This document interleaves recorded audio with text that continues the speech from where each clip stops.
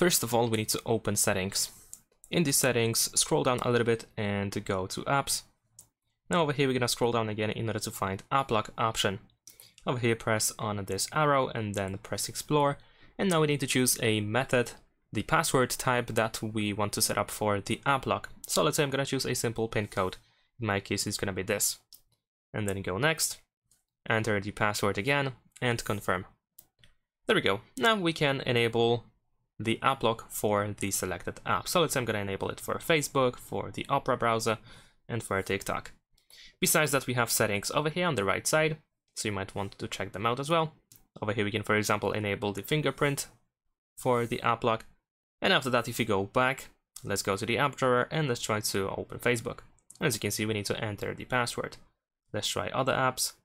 Let's go to the, what else? To the TikTok. As you can see, it works just fine. Check out this playlist to find more guides, like, comment, subscribe.